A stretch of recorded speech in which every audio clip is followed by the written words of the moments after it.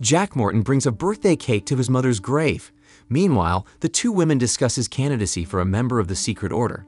The blonde believes that an orphan criminal has no business being in an elite institution, while her friend is confident that the boy's abilities are enough to compensate for this. Opening the envelope, Jack sees the denial of enrollment, but in a second the text of the letter changes. The boy says goodbye to his grandfather and moves to campus. The old man is happy for his grandson, but he is a little sad that they have to part. In spite of this, Peter advises Jack to prove himself so that he will be noticed and invited into the secret order of the Blue Rose. That's the only way he can get to the one who took the boy's mother. Peter doesn't notice Jack being picked up under his arms and taken somewhere. Jack and a couple of other guys are about to be initiated into the school community, but Morton refuses, knowing that he has already secured a place in another order. The student is let go, and he checks into the dorm, finding himself sharing a room with a strange Clay Turner. The roommate in the other room is more interested in Jack. The guy notices a blue rose on him and tries to find out how he can contact the order. But the conversation doesn't work out and a fight ensues between the guys, which Alyssa Drake has to break up. To impress the girl, Jack arranges a tour for the freshman, telling him everything he has learned about the university. The plan works, and within minutes everyone is buzzing, discussing the couple's affection.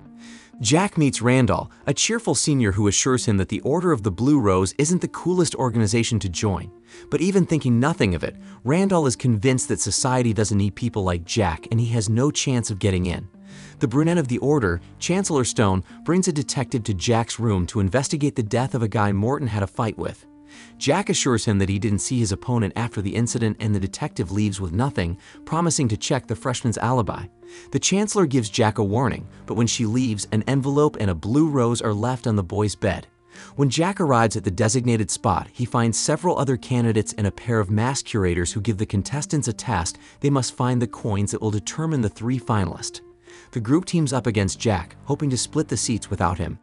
Jack is doing fine on his own, and he goes into the woods in search of the coin, but instead he finds one of his rivals seriously injured.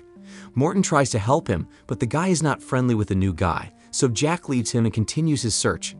Morton finds a coin. It's inside a box with a wild animal in it. Showing courage, he slips his hand in and takes the artifact, causing even more displeasure from his rivals. Along with the mirror, Jack finds a student who has been attacked by someone.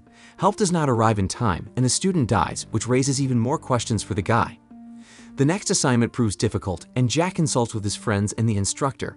Jack has a run-in with one of his classmates and decides to follow his rival. Sneaking into an abandoned building, Morton finds a secret passage and finds himself in a dungeon where a meeting of the Order of the Blue Rose is taking place. The members watch a tape of him trying to help a girl outside the university to see if a candidate is involved.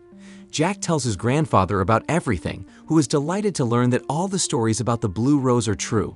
Peter asks his grandson not to panic, but Morton is frightened even as another letter and a protective amulet from members of the Order appear in his pocket.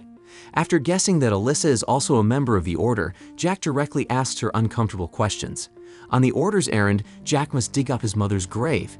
He is filmed doing this by Kyle, who demands that Morton withdraw and step aside, unless of course he wants everyone to know about his nocturnal pastime.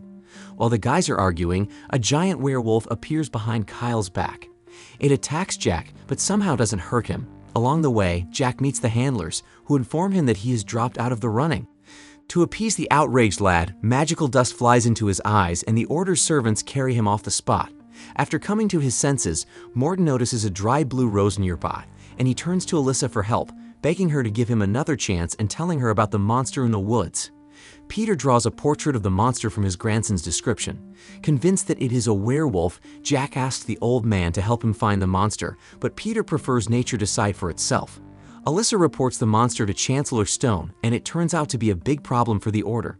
Despite this, the Master does not allow the girl to express her options, stating that they will find more experienced advisors. Peter, on the other hand, persuades his grandson to pack a weapon with him that will help him defend himself. On the way to campus, Jack spots a werewolf, but he manages to slip away from the guy, and Morton feels foolish, emerging from the woods with a stun gun. Meeting Amir, Morton asks his friend not to stray too far from the people, lest he be hurt by the clutches of the monster that attacked the other students. But despite his friend's warnings, Amir dies right in front of the other students. Morton tells Randall about the werewolf, and the boys plan to catch him. They set out to follow one of the fellow students, but at some point Randall leaves his buddy alone, and it seems he has an idea to set Jack up. Along the way, Jack runs into Alyssa and tells her of his plans to track down the werewolf.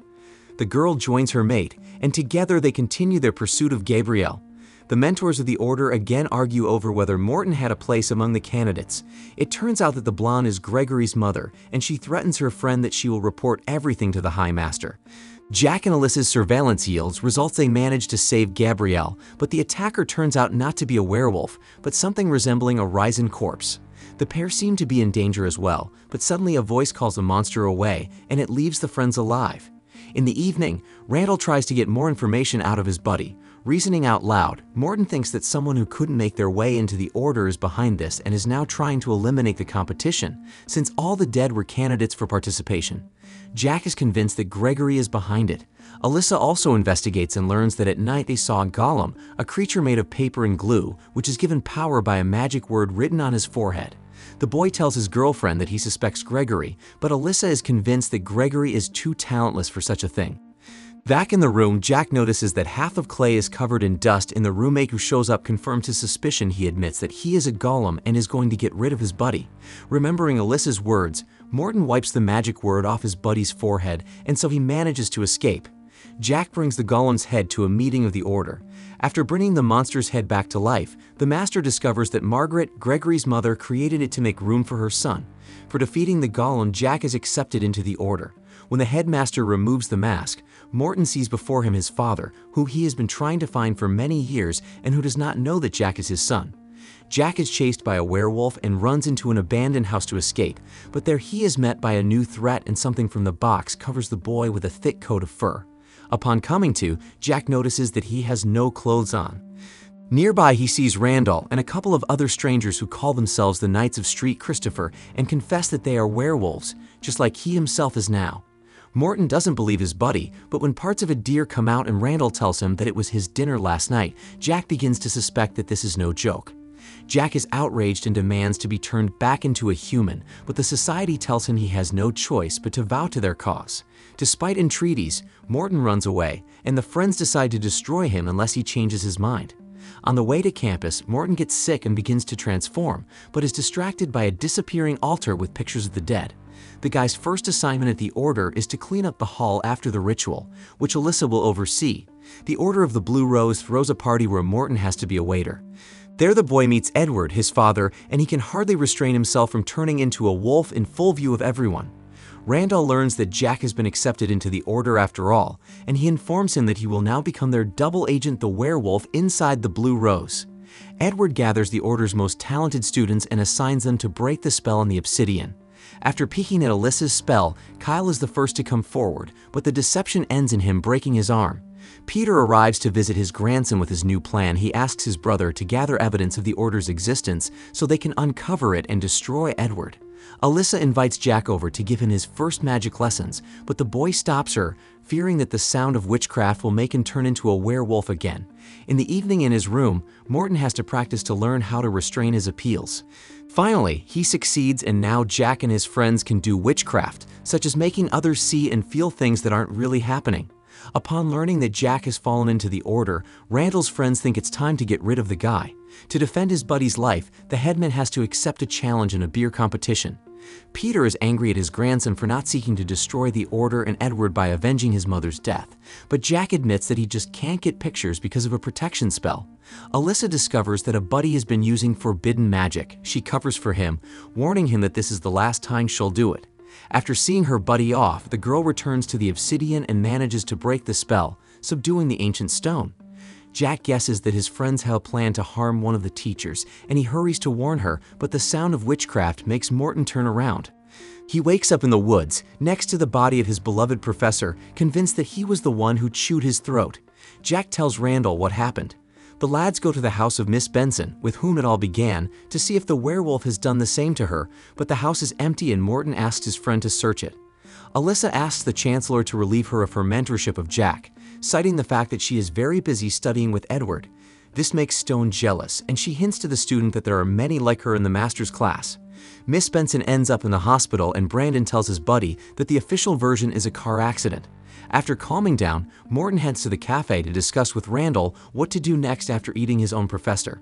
The headman lures his buddy back to his place, and along with his friends from the Order of Werewolves, he locks Jack in the basement while they decide what to do about his witchcraft.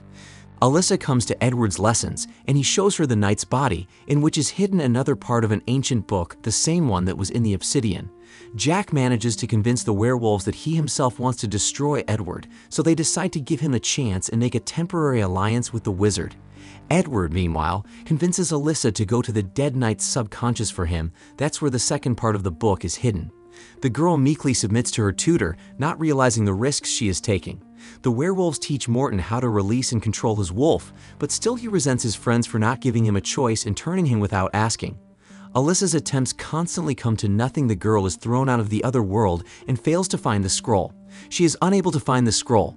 Finally, Edward decides to take pity on her and stops the ritual, promising to continue tomorrow.